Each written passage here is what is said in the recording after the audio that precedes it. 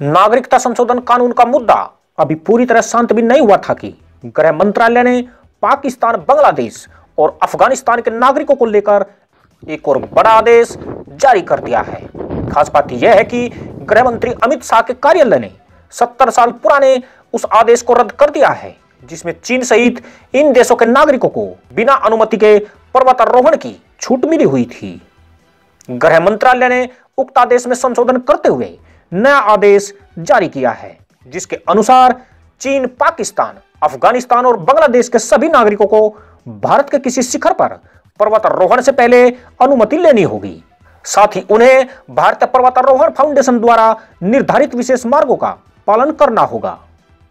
चौंकाने वाली बात यह है कि यह आदेश इन्हीं 4 देशों के नागरिकों पर लागू होगा।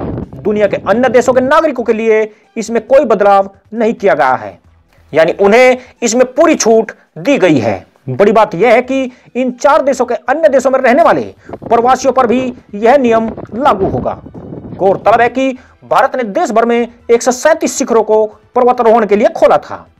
इन शिखरों में सिक्किम, कंचनजंगा और नेपाल पीक, उत्तराखंड में गरुड़ पर्वत और पूर्वी दूनागिरी, जम्मू कश्मीर में माउंट कैलाश और हिमाचल प्रदेश में मुलिक्का शामिल है।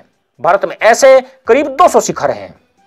इसका मतलब यह है कि इन देशों के एजेंट भारतीय मुसलमानों का सहयोग पाकर जिस प्रकार भारत को अस्थिर करने की कोशिशें कर रहे थे, अब उन पर परोक्ष रूप से लगाम लगाने की तैयारी हो रही है। भारत के वे मुसलमान जो ऐसे तत्वों को शरण देते हैं, अब उन पर भी शिकंजा कसने लगेगा, क्योंकि इन देशों से आने वाले एजेंट अधिकतर पर्वतारोही के रूप में भारत आते हैं। गृह मंत्रालय ने कल से ही यह आदेश तत्काल प्रभाव से लागू कर दिया है। साथ ही खुफिया विभाग को आदेशित किया है कि वह पता लगाए कि इन मुस्लिम देशों से आए लोग भारत के किस किस मुसलमान के यहां ठहरे हैं। अब जो भी भारतीय मुसलमान इन देशों के लोगों का शुभचिंतक बनेगा, उस पर भी बड़ा एक्शन लिया जाएगा।